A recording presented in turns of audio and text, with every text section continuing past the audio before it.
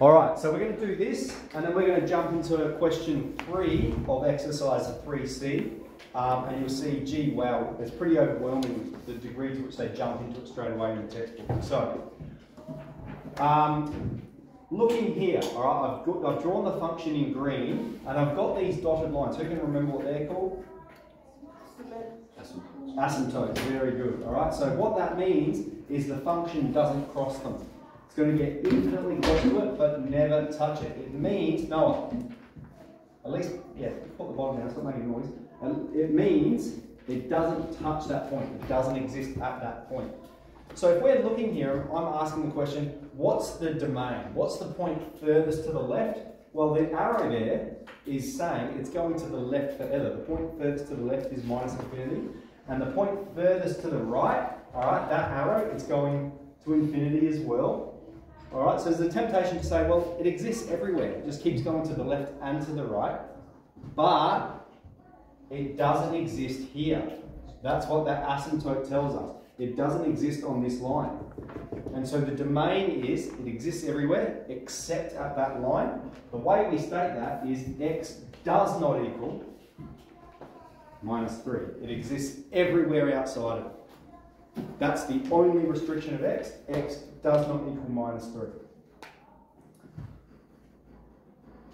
Okay, similarly with y, we can see the arrow pointing down. It's going down forever to negative infinity. It's going up forever to positive infinity. Oh, it exists everywhere except here. This dotted line tells you it doesn't exist when y is 2. It's getting closer and closer and closer in that direction and closer in this direction, but it's never going to reach it. It exists everywhere except positive 2. Anytime there's an asymptote, those are the statements we can make. All right, it doesn't exist at those points. Now, some people I'd seen were having a go at it, and they've written a statement like this: x is less than minus 3, and x is greater than minus 3. And whilst it's technically correct, it's true, right? X exists for all values less than minus 3 and for all values greater than 3. That's a correct statement. The way we write it is like this: x does not equal minus 3. Okay, move on to the next one. So here we're going to learn some new notation, right? We're going to take it a little bit further. We can see arrows sort of pointing like this, right? It's going that way forever, upwards and to the right forever, and upwards and to the left forever as well. So that means it's going in both directions forever. The point furthest to the left is minus infinity.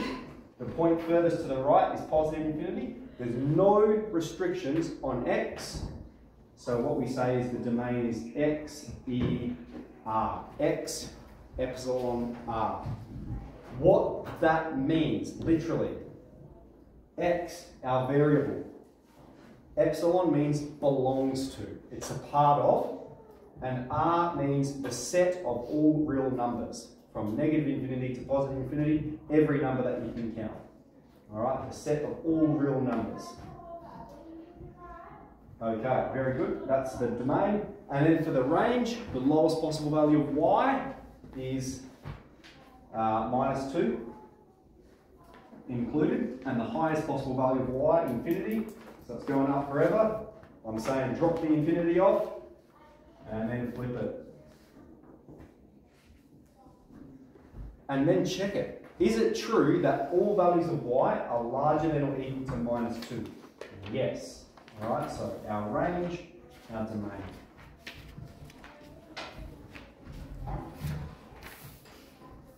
All right. On to the last one. We can see arrows pointing to the left, pointing to the right. The domain exists for all positive values, for all values of x, x, e, r. It's interesting, we say real values. Why would we say real values? Because if you're going to do specialist maths, you'll learn about imaginary values, imaginary numbers. So real numbers, all ones that exist on the Cartesian plane. Okay, so that's our domain. Let's talk about our range. The lowest possible value of y. If you're looking at it, you'd say the lowest possible value of y. That arrow suggests it's sort of going across and down forever, except the asymptote tells us it can never pass that line. It's an invisible barrier that it can never reach or get past. So the lowest possible value of y here is minus 2, and it's not included. It gets infinitely close to that point, but it doesn't touch it. It's less than y, and this arrow tells you onwards, upwards, forever. So we'll have infinity. We drop the infinity. The variable's on the wrong side, we have to flip it. Y greater than minus 2. And then look at the function. Is it true that on this function, all values of y are larger than positive 2? Well, I've stuffed that up, surely, sorry. Positive 2, not negative 2. All values of y are larger than positive 2? Yes. Okay, we can see it only exists for values of y larger than 2. Okay, so finish the worksheets, and then we want you to move on to question 3 in the book. That's what I want us to have a bit of a go at now.